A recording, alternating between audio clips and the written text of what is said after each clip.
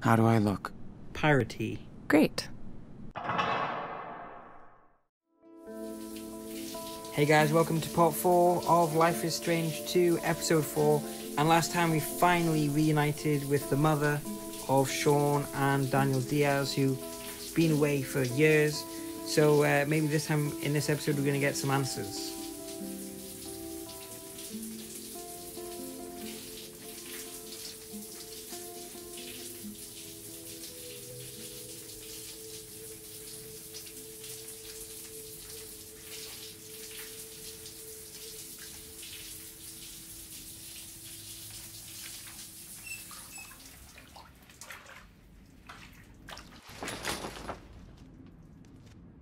So we've had a shower, but we're still as red as Alan Kirbichley's face.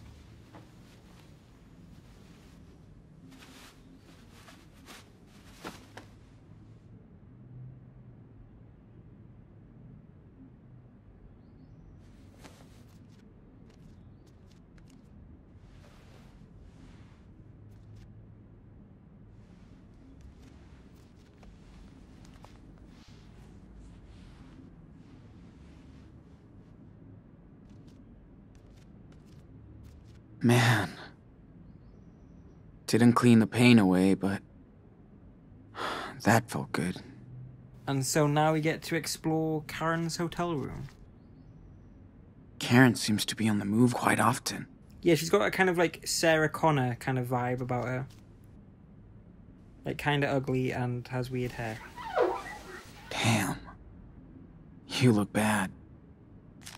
Gotta change that dressing soon. Oh, I don't think there's anything else to do in here, so we'd better go out.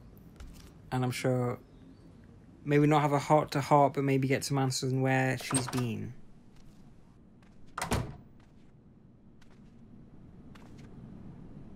Wonder how long Karen has been here. Did she see one of Daniel's... kinda pretty? Wonder if she made it. Alright, let's have a look at Karen's stuff then. I know I shouldn't peek, but... Condoms? Whatever. Glad to know she learned the lesson. Hemorrhoid cream? Dynabills. Karen did her own road trip to get here. Apple pie. Boulder City, that sounds cool. Sounds like somewhere in like Crash Bandicoot or something. Huevos Rancheros Red's style. Red's chicory coffee. Chicory coffee. Turning forward to look back, making the same choice twice my solitude days and dreamy nights just to find myself, looking forward to turn back. K. So she does a bit of poetry on the side. Damn. Karen does like to capture the world around her. Tracing closer every mile, my heart goes racing, sore. I remember, know the feeling, there's no fighting back that beating, tearing apart my core. Early morning blues, coffee, red-eyed truckers and sad families. Bad eggs, not the waitress's fault. She is a quick, hurried one, probably ending a long night shift. Tag says Clementine, 22-ish, redhead dyed brunette, eyebrows and skin tone don't lie, Irish descent? Owner's daughter maybe, Mahoney's, vague polite smile, busy mind, mildly clumsy, looks distracted, anxious? Young cook called her Clemmy, brother, boyfriend, apologizes when the orders are late and she's the one getting roasted. Do mum and dad know you're dating on the job, Clemmy? Mixing up work and love seldom makes a good match. That a brand new baby bump under the stained apron? It's 2017 and young folks are still busy making babies. I guess nothing ever really changes. Well, howdy do. What else we got? We have a church flyer. So Karen did check it out. Wonder if she saw Daniel in action. Yes, that's the one that we saw on that pinboard. I guess that's the word for it. Pinboard? What are them? The cork board things, you know what I mean? This country's just... way too big. To be fair, it is massive, like, especially compared to us. Let's check a drawer.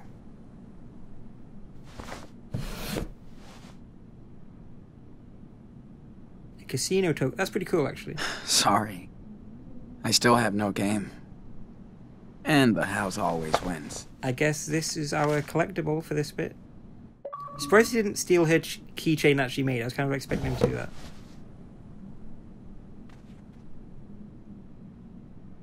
I really should finish reading this someday. Oh, I'm not even going to look through it? Okay.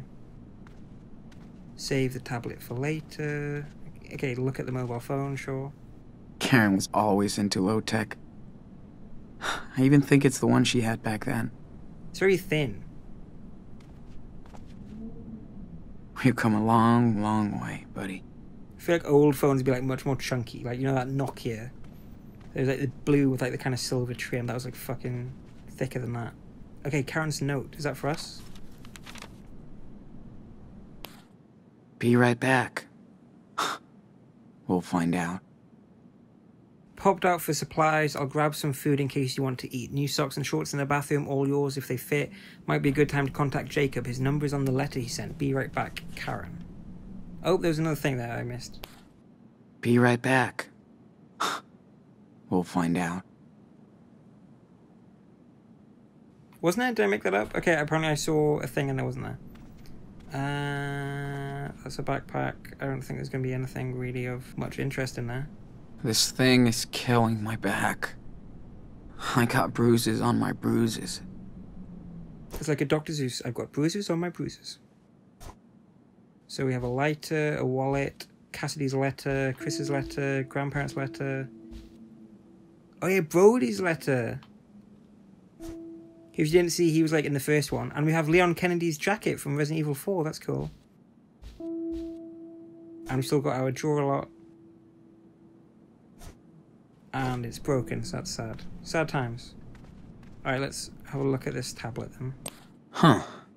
This isn't her tablet. Struggles with T, many open apps, but should be okay for basic browsing / geocat. Okay. Password is 112708.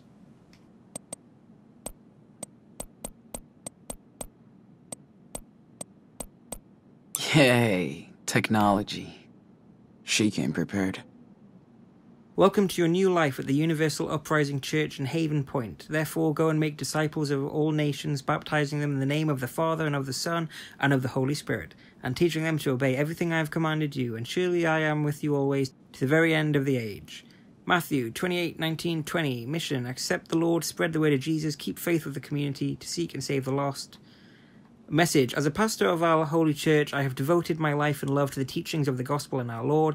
I was blessed since childhood to be given this calling, and it is my privilege to spread the word and preside over this long, righteous community of Haven Point. I look forward to meeting each and every one of you who seeks out our humble refuge. Together we will begin the journey to a new life, guided by the Spirit and the Lord Saviour. Bless you all. Haven Point, Nevada is a living oasis where individuals and families can live out their faith in a community dedicated to the teachings of Christ. All who share our faith are welcome to join us and build a bridge to the Lord and his eternal estate. I quite like that phrasing, eternal estate. Okay, so just more kind of babbling. The Reverend Mother doesn't look too humble. Slice of Haven Point. One of the great mysteries of Nevada is how it balances the Holy Spirit with the holy dollar. Few tourists travel from around the world to seek religion here, but in the tight-knit Christian community of Haven Point, Nevada, a charismatic pastor has inspired a devout following. Was it Tagliatelle? As she told me in an interview at her peaceful church office, Reverend Elizabeth Fisher has spent her whole life as a humble disciple of the Lord, feeling the call to share his love and glory in his dark age. I had a powerful experience as a child, and that put me on the righteous path. She smiles gently and touches my hand. But this is not about me or my story, as anybody in our wonderful church can tell you. And tell me they did. The members of the Universal Uprising Church. So what's that short for? Like the UC? Speak with hushed awe of their pastor and how she inspires them. Reverend Fisher just wants to share her blessings with us, says Corey Johnson, 34, a recent addition to the congregation. I was pretty cynical before I went to one of her revivals. You could feel the electricity when she spoke. People were crying, including me.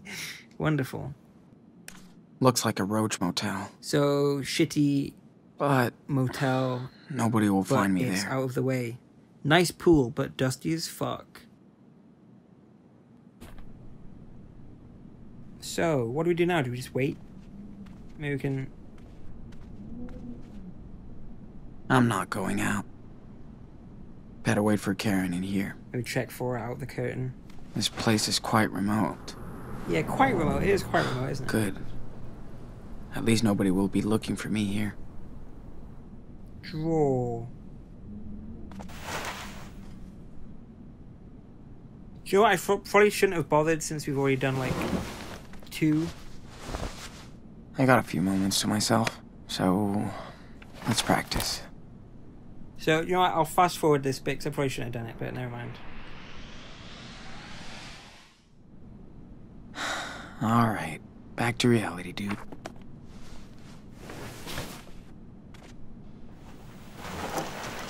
Okay, so there you go. Hope you enjoyed that little like fast forward version of us drawing as I try and work out what the hell we're meant to do to speed her arriving along. Oh yeah, call that guy. Karen said she left me Jacob's number somewhere.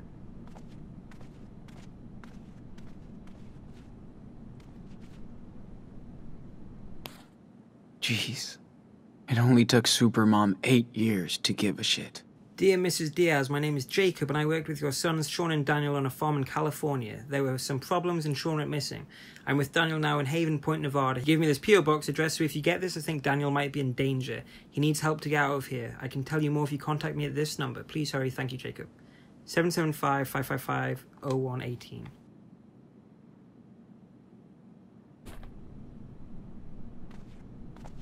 Come on, don't get stuck on the bloody thing.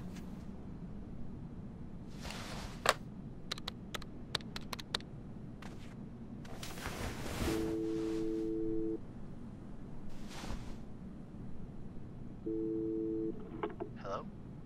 Jacob, it's me, Sean. Sean? No way! No way. I've been waiting to hear from you for months. You have? So you found my note in your sketchbook? Yeah, Where are you? You have to come here, Sean. I know. I'm not far. In a motel. Good. Listen, I can't talk right now. I gotta go. Wait! Daniel, how's he doing? Meet me tomorrow afternoon on Brandy Highway. There's a junction just above Haven Point. There's a wild mice ranch billboard there. I'll be there at 4. Jacob, wait! I can't talk, Sean. Be there tomorrow. Please. That Wild Mice Ranch billboard was the same one that we could see at the menu screen at the start. So that's pretty cool, kind of tie-in thing.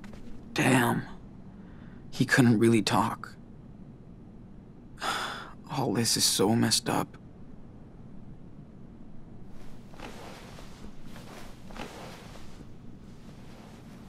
Let's just rest while I wait for her. If she comes back. I thought he was meant to be cleaning out his manky eye.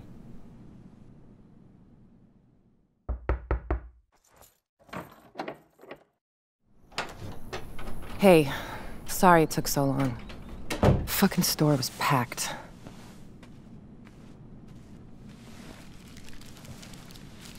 How you feeling? Nothing broken? Altar boys don't fight fair? Yeah. I'm okay. Yeah, laugh it up. Double cheese, no onion, right? That'll do. He was trying to make a point, but he's like, fuck it, I'm hungry.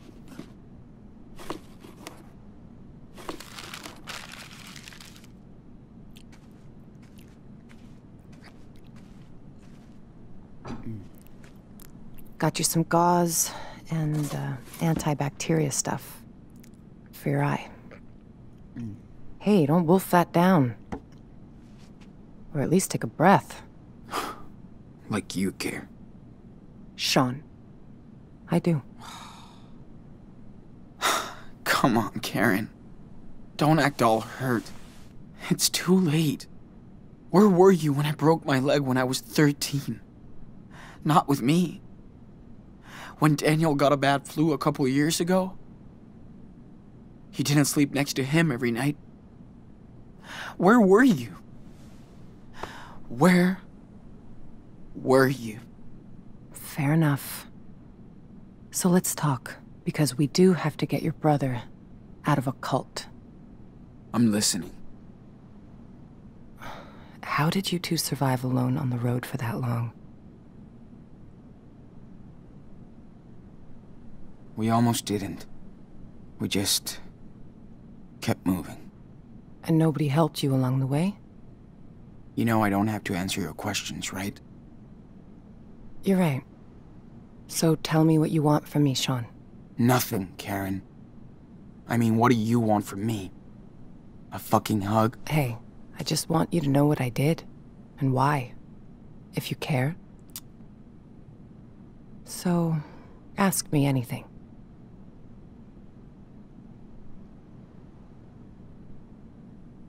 All right. Why did you bail on us? I wasn't meant to be a wife or a mother. I thought I was supposed to. I tried to pretend for many years. But I wasn't happy, and the urge to leave just became unbearable. I had no other choice. Are you serious? You chose this life. You fell in love. You made your own choices, right? Making your own choices doesn't mean you can never fool yourself, Sean. After I had Daniel, you were about 8, and Esteban's garage was getting busy. There was so much going on around me, yet somehow I just felt that my own life was just slipping away. Felt like an empty shell. Sean, it was the hardest decision I ever made. I knew I might never see you all again, but I took that responsibility. She is, like, brutally honest. Did Dad know about all of this? I was honest with your father. We did family therapy, but it wasn't about him. It was me. He was heartbroken for months after you left. Years. I was too. I was in love with your father. He was the best person I ever met. But just not enough for you. Something was missing from the equation, yeah. I was. So what exactly are you doing in Nevada? You live around here? No. I'm way out in Arizona. Sean, I told you. Your friend Jacob wrote my P.O. box and said Daniel was in trouble. That's it. Arizona? Holy shit. It's just lizards and rocks. Guess I found something there. New York didn't really do me good, so... Yeah, okay. Think I've heard enough. I didn't have a choice, Sean. We only have one life, and I didn't want mine to be spent in regrets. For years, I fooled myself, thinking I'd find satisfaction into what society expected me to be, and that was my mistake. I hope someday you can understand that. But I never stopped caring about you. For what it's worth, I am sorry for hurting you and Daniel, and Esteban.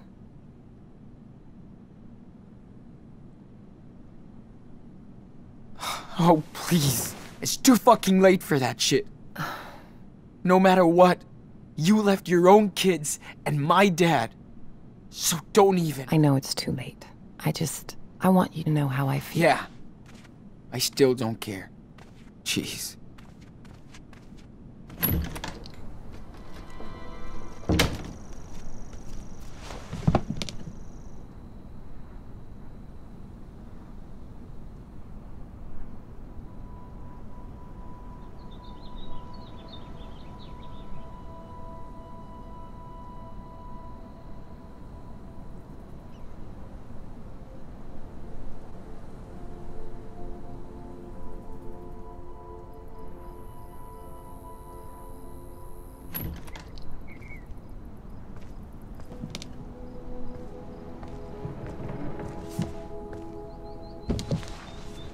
Sean, whatever you want to say to me, this is the time. Let's just get it all out in the open. See what happens.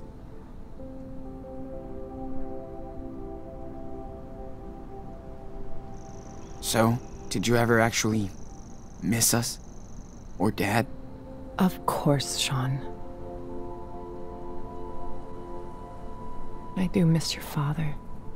He had such a big heart. He could brighten up a rainy day. That was like his superpower.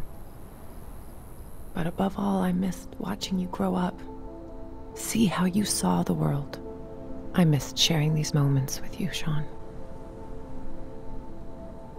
We used to do so much stuff. Like when you taught me to ride because Dad sucked. Or when we went camping near Vancouver. Just me and you. You always loved night skies. I did stargaze a lot when I was in California. Trust me, the further south you go, better it gets.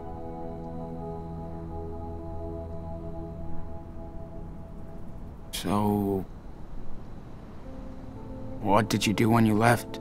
Where did you go? I pursued some dreams and failed. Learned the lessons. I guess all this time I tried to find out what really matters to me. Which doesn't involve a husband and 2 kids. It does to a lot of people, and I totally respect that. Just not to me.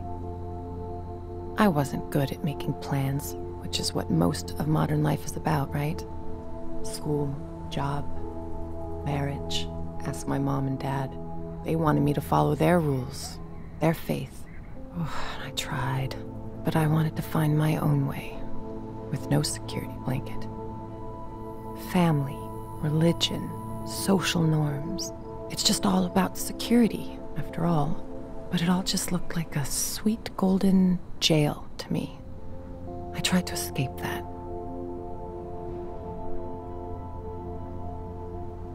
Yeah. Hope it was worth it. It was.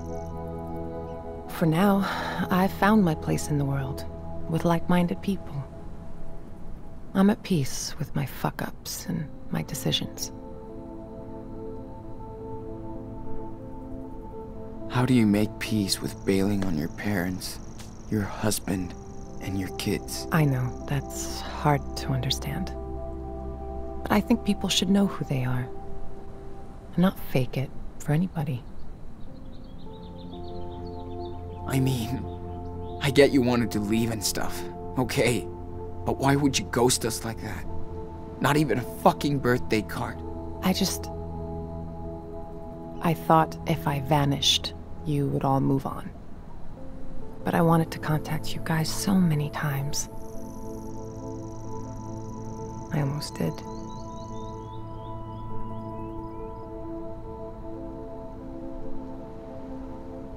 But you wanted a clean break from us. I didn't want to be a part-time, pissed-off mother. Not fair to any of you. I left when Daniel was still very young, so he wouldn't remember me.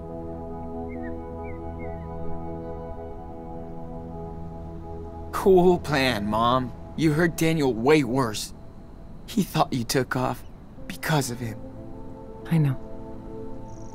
I hope I can make it up to you, Daniel, someday. I can start by getting his ass out of that church. Cult. Whatever. Whatever. You sound so... careless. It's like you can't even realize how much pain you've caused. I do care. It's why I'm here. To help you and your brother. If I didn't step up to help him now, I couldn't live with myself.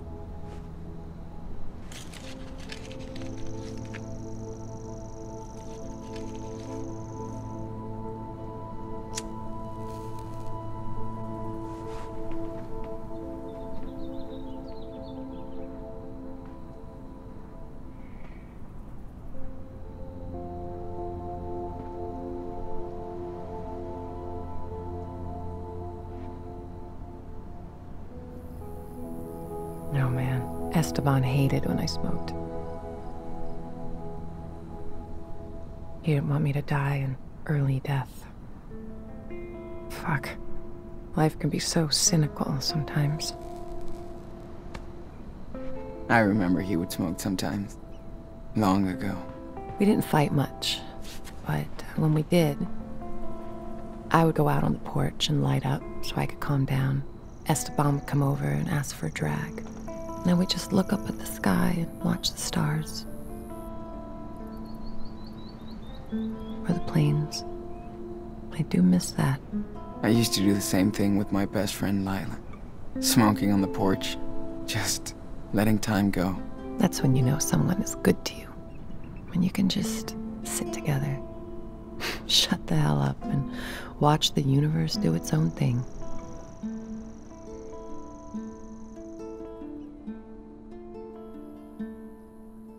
I don't know if it's just me, but I really don't see her and that Esteban guy, like, being a couple. It's just kind of weird. Like, it just seemed like kind of too different to me. Like, Esteban doesn't seem like the kind of guy that would go for, like, a chick like her, because she seems too kind of, like, loner, hippie kind of thing going on.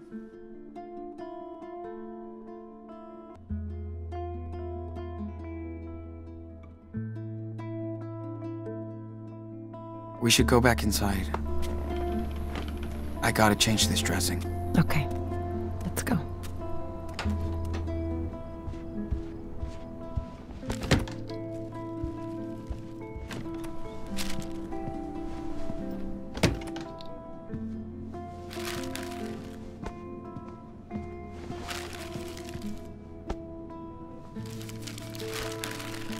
Sean, I know I can't change the past. Or what I did. But this is about helping your brother. You gotta trust me this one time.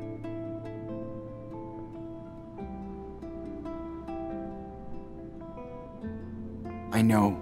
He should have way more blisters on his feet, It's still hard. rather than them just being, like, kind of manky. But yes, we have to be a team to rescue Daniel. We can do it. Okay. How? We can be a team like the Spirit Squad. We need to get in touch with this Jacob. He obviously knows a lot more than us about the church. Well, lucky we're meeting him tomorrow. I called him when you were out. We can meet with him tomorrow. Okay, good. I also got these, just in case. There you go, very small walkie-talkies. Okay. Better take care of the eye. So, do you need any help with that?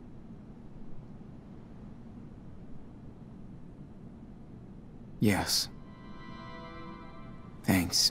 So, you feel like telling me the story here?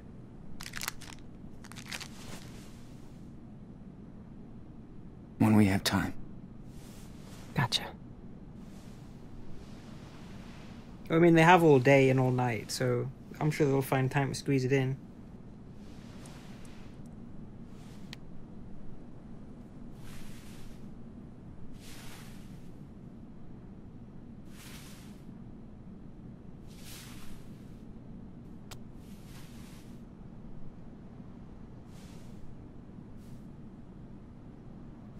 We have to watch the whole thing?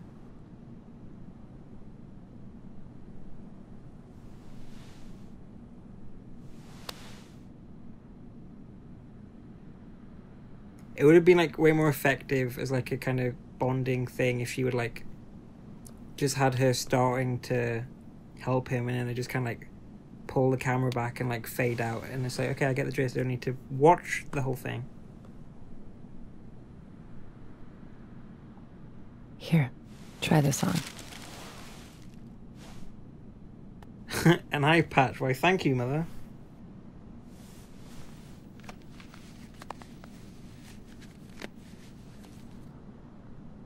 How do I look? Piratey. Great. Thank you, Karen. Big day tomorrow, so we should get some rest. Yeah. I'm ready to get Daniel. Booyah! That was a hella long heart-to-heart conversation thing. I didn't think it was going to be that long. But yeah, so, getting Daniel, this should be interesting.